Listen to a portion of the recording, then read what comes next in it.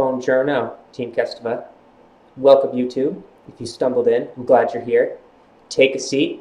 They're limited because we're jumping into a civil PE review problem. That simple. So get ready. It's structural based, structural specific. Before we begin, if you're new to the site and you're just like, what the hell's going on here? This is so fantastic.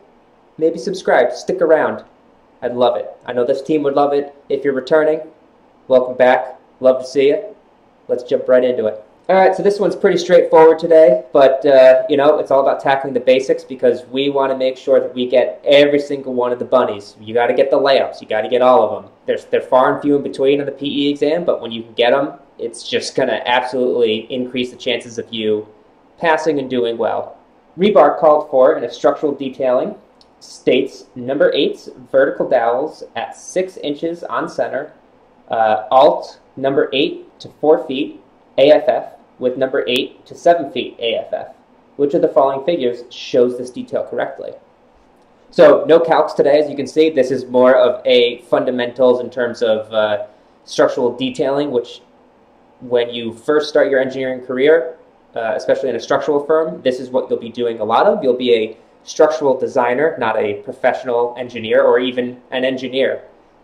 Due to legal reasons, you usually can't call yourself an engineer until you actually have your license. So this is for all those structural designers out there. But let's take a look. We got 4 options here. So what am I going to break down? What are the things that I notice? Well, we have number 8. Well, we know that number 8s, those equal the bar size. So we have number 8 bars, and that's rebar. This is reinforced concrete. They're detailing rebar here. Totally, this is the basic stuff, guys. I mean, come on. I know you're all just shaking your heads right now, so let's get this one wrapped up, huh? So if we have number 8s, we take a look through. Well, we already know, freaking get this weak sauce out of here. B and C can't work because they called out, I already crossed over it, but they called out number 6s. So NO to B and C, ejected. You're gone. So that leaves us with A and D. So 50-50 shot right here, so we're already looking pretty good. But let's break down the rest of that of the detailing. You have a distance, so you always have a bar size and a bar spacing. That's just, if you didn't have those things, the information they'd be providing would be kind of pointless. You know, those are the 2 main things that go into specifying reinforcing in concrete. So we already went over our sizes. Now we're doing spacing. So 6 inches, OC. No, that's not original content. That is just on center. So if you have a bar here, then you have a bar some distance away. In engineering or in structural detailing, you always call out on center. So that means on the center line of the bar, that is, and then to the center line of the next bar. That is the spacing that you're calling out. So in this case, it's 6 inches on center. And that doesn't help us out here because, again, B and C got it wrong again with 8 inches and 8 inches. B and C, somebody had a few too many cocktails.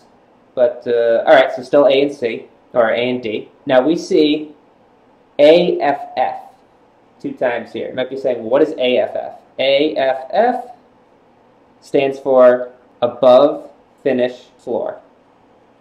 So that is, like you would think, it's above your finished floor surface. And right here, in all of these examples, they call out FF, which is, you guessed it, finished floor.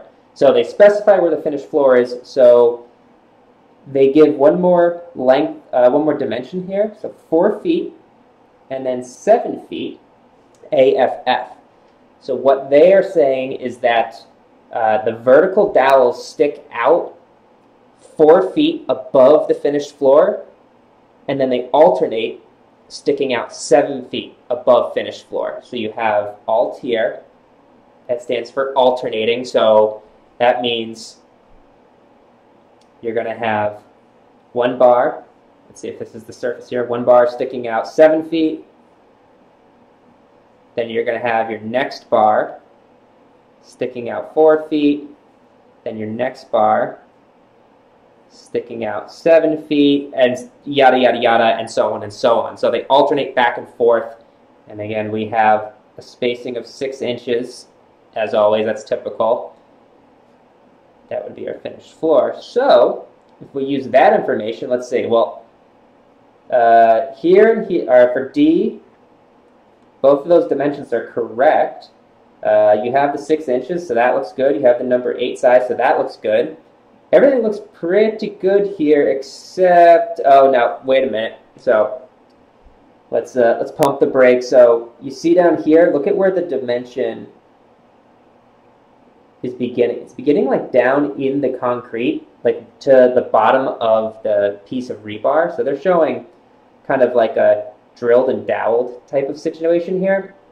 And that dimension is being taken not at finished floor. So these, even though the dimensions are correct, the 4 and 7, they're not being taken above finished floor. That's where the dimension needs to start. And for some reason, they're showing two dowels at every position, which that just doesn't even, they don't state anything about that. So D, we can say, is out of here, which leaves us with A by default. And there we are. That is 1 point for the PE exam. I'm going to call that a big, fat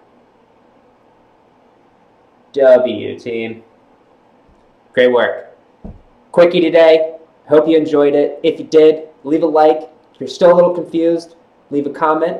Don't feel bad. We're going to get you laser focused, and I mean laser focused for this exam. So don't be afraid. Speak out. Speak up. Because it's all about figuring it out together. Okay? This is Rich with Kestva. I'll see everybody next time. Later.